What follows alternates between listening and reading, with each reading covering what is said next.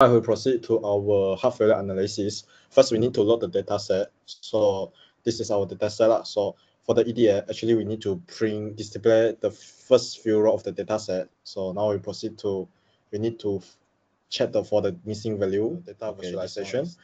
So we have the H creatine phosphokinase ejection fraction platelets, serum creatine, and serum sodium.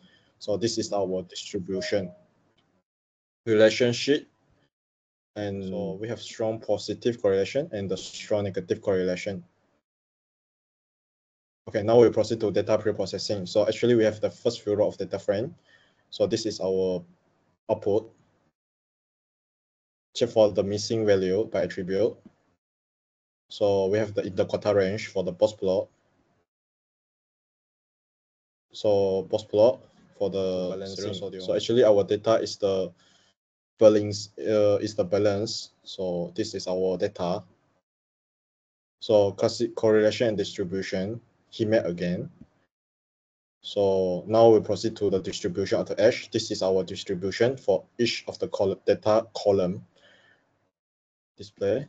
Okay, now we proceed to the logistic regression. So actually we have the first few row of the S test. So this is our data test. The model performance, I will have the confusion matrix, classification report. So logistic model for the confusion matrix. So we have the error. So this one is our logistic regression error.